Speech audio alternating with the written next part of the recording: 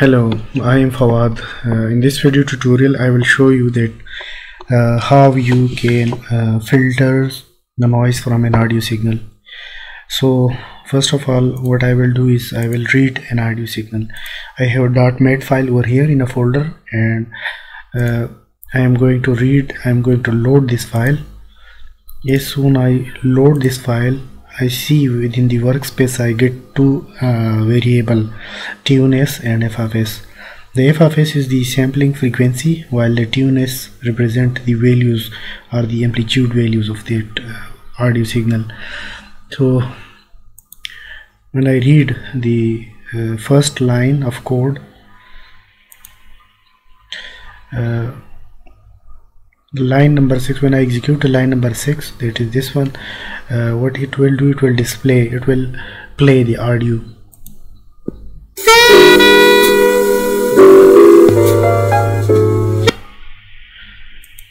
And then after I play this audio, I have created a pause for 5 seconds because the sound was about 5 seconds long.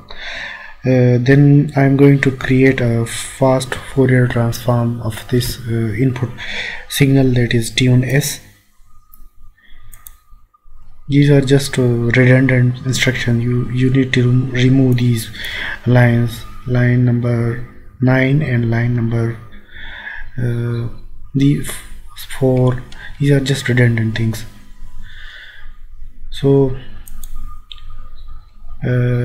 at line number 10, Nyquist frequency has been calculated, and then the pass band normalized frequency and stop band normalized frequency have been defined over here.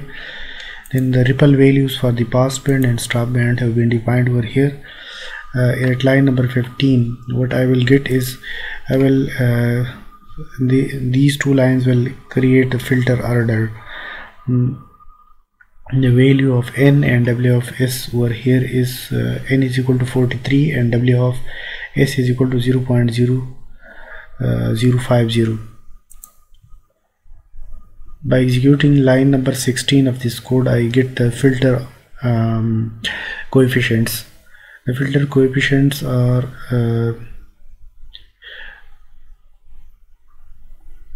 over here: z, p and k. These are three different values. By using these three different values, that are zeros and poles, I will get the filter coefficient by executing line number 17. I got two variables. First variable is SOSLP and GLP. I am using a high pass filter over here. I have defined the variable as high because I am using a high pass filter. These are numerator and denominator coefficient. I need to change these LP and to HP so that I may know that what this filter is about. By executing line number 18, I filtered the original sound signal. These are the numerator and denominator of the filter coefficients and values of the filter coefficient, and this is the input signal. The output signal has been filtered out, and the high frequencies that is above this range have been filtered out.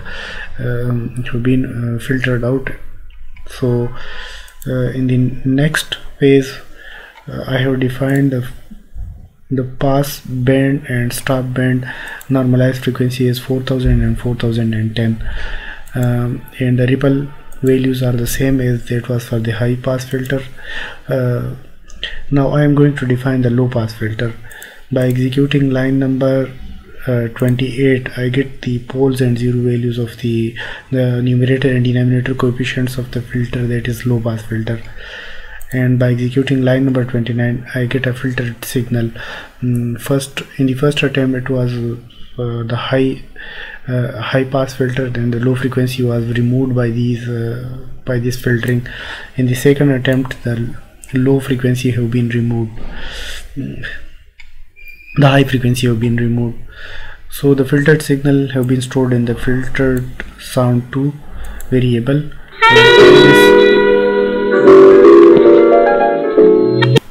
Now the high and low portion of the signal have been removed. High and low frequencies have been removed. So now this was the input signal, and